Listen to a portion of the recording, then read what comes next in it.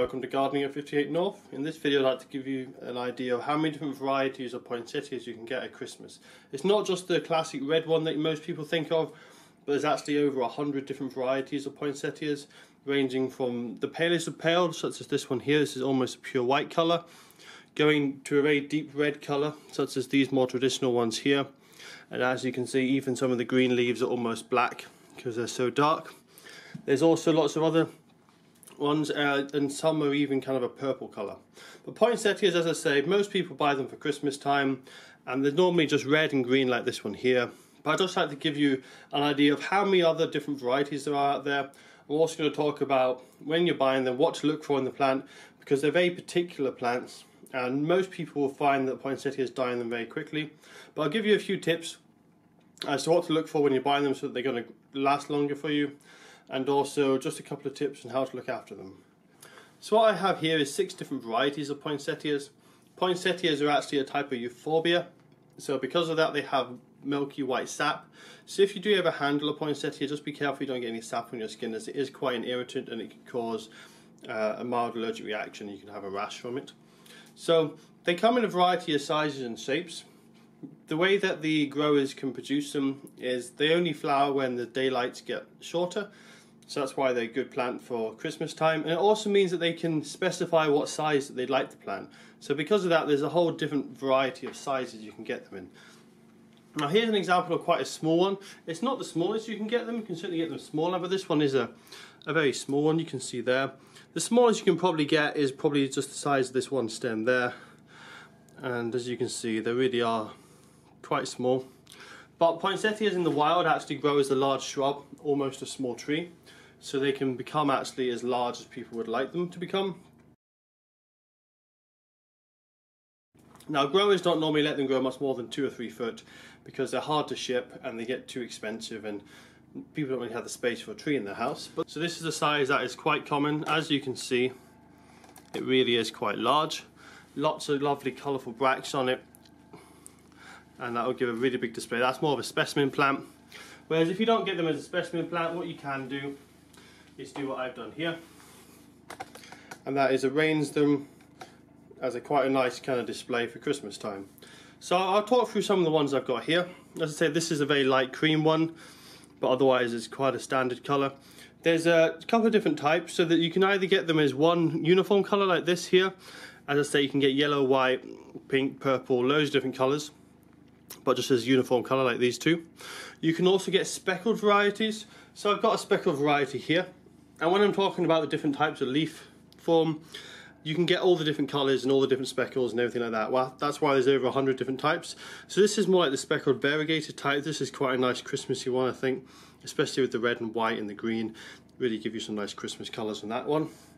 But the most Christmassy one I think of, personally, traditionally, I would think of the red and green as the most traditional, just because that's one that was always around. But I think this one here is a really nice Christmas one. I put it in a golden pot as well to really contrast with it. This one's nice because it has variegated foliage. So although the bracts are just a uniform colour of red, the foliage is quite spiky and is variegated as well. That really reminds me of kind of holly. So variegated holly looks a lot like that. And holly is another traditional Christmas plant, so I think that looks quite nice there. See, quite traditional Christmas colours. It looks really nice with that variegated leaf. You can see it just adds another layer of interest. This is the standard variety with just red bracts and green leaves. But that extra yellow really helps to highlight it and gives it a bit of extra interest.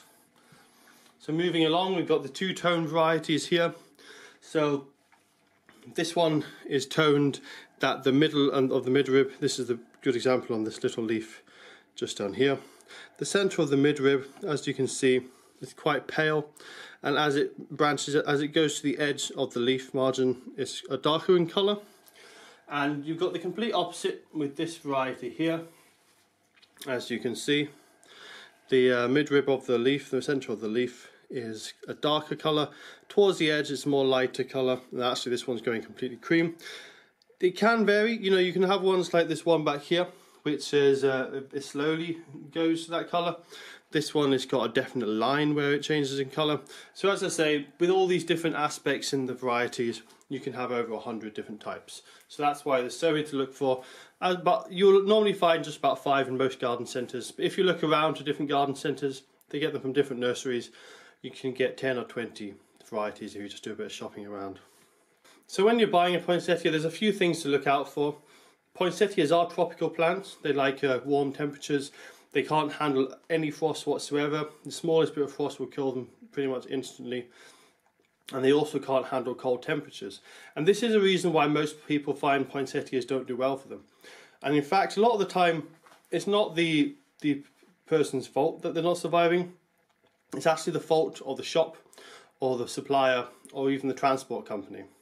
So poinsettias, as I say, are tropical plants, but we tend to grow them in winter and at the coldest time of year because they're a nice Christmas plant because of the red colours.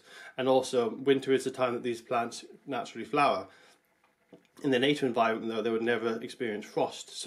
So the first thing you've got to look out for is any signs that this plant might have been under some stress and may have had some cold in its transit. So when it's transported from the nursery to the garden centre, most good nurseries will make sure that they transport it into a lorry that is actually indoors, so it doesn't have any cold air getting to it.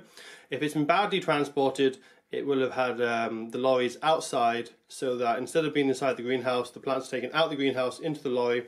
And then if those lorries aren't heated properly, they get below 5 degrees or even to freezing, they'll start getting damage to the plants.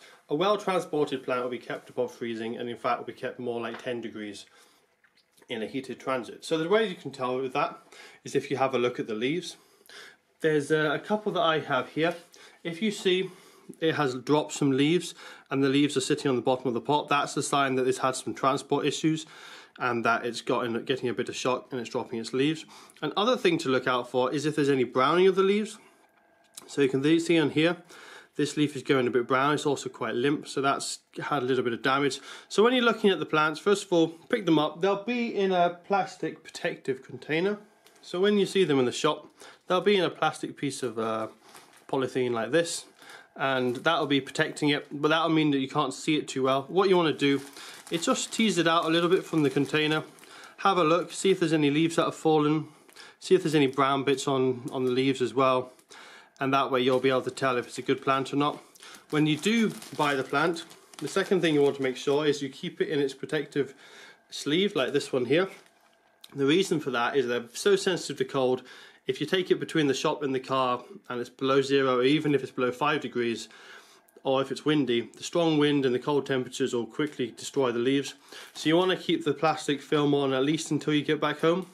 Then when you get back home, you can take it out of the container, just carefully pushing from the bottom or using scissors so you don't damage the plant. And then you can pop it out and put it in a nice position in your home. So when you do go and buy your poinsettias, do make sure that you go at the warmest point of the day and also have a look at the weather forecast. So if it's going to be a cold day, I wouldn't go out. If it's anything below 5 degrees, don't even think about buying a poinsettia on that day. If it's going to be above 5 degrees, make sure there's no wind, and make sure that when you do buy the plant, transport it quickly from the garden centre front door to your vehicle. Otherwise you're going to have some damage again. If it's below freezing, don't even think about going out and buying a poinsettia, to be honest, because the leaves are so thin on these plants, even a few seconds below freezing can kill the leaves off. So it's a complete write-off if it's below freezing, and it's a good idea to get your plants early on, either late November, beginning of December. And the reason for that is once these plants are in the shops, they're not going to be looked after quite as well, and also when you're coming into December with the colder weather conditions, it's more likely that those plants are transported in a cold temperature as opposed to a warm temperature. So make sure you buy your plants as soon on as possible. Also, it means that if your plants do start to die and drop all their leaves, it gives you time to go out and buy another plant and make sure it's in a good condition for Christmas. And if you do wait till the very last week, just before Christmas, you'll often find the selection's a lot smaller and the leaves are really starting to drop off the plants and the plants aren't doing too well. So once you finally get your poinsettia home, you want to sit it out in a nice position. Obviously, you want to have it somewhere nice on display. So you'll probably put it on a table or somewhere. You don't need to worry about too much about daylight because this plant isn't going to be growing for you. It's just going to be sitting there for a month or two until you either throw it away or you put it somewhere else to grow for next year. So you don't want to put it on a windowsill. Although windowsills will give it plenty of light and is a good position whilst they're growing over the summertime, poinsettias should be put away from the window in winter.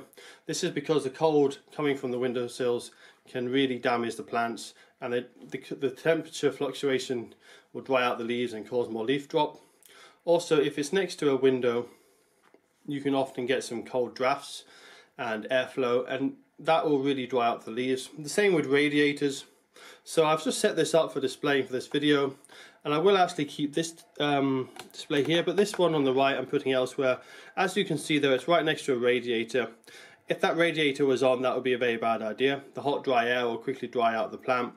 The leaves on that side will quickly go crispy even after a few minutes. So if you've got a poinsettia, keep it away from any radiators, keep it away from the window, and just have it somewhere that's nice and bright so you can enjoy the flowers. Now when it comes to watering, poinsettias really don't like to have wet roots.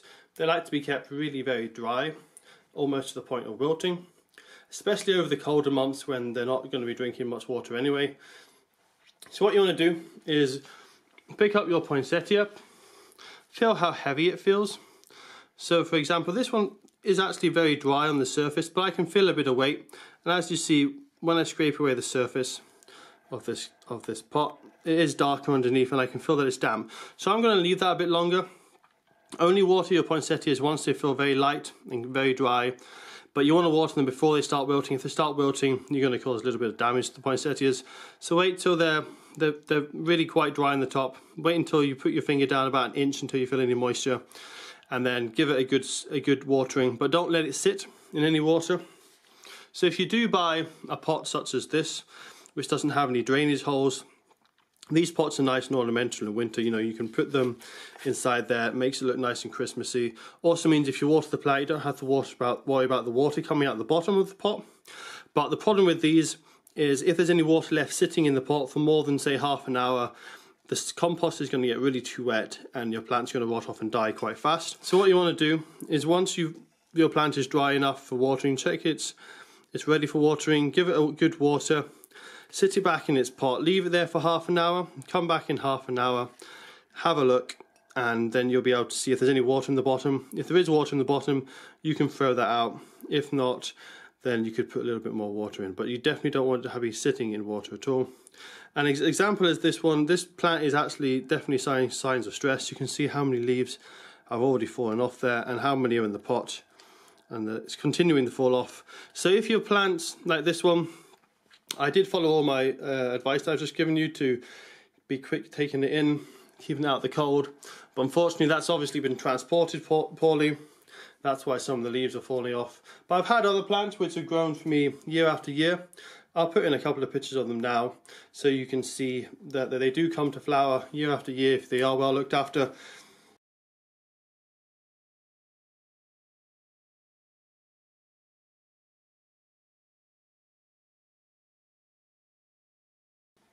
But as I say, with poinsettias, even if you give them the best of care, if they've not been transported properly in the past, before you bought them, there's not really much you can do. They're just going to die on you, and you just have to live with that, unfortunately. So that's it for my poinsettia video. I'll put up another couple of videos now so you can have a look at my other videos on how to look after them and how to encourage them to rebloom for next year, and also how to prune them.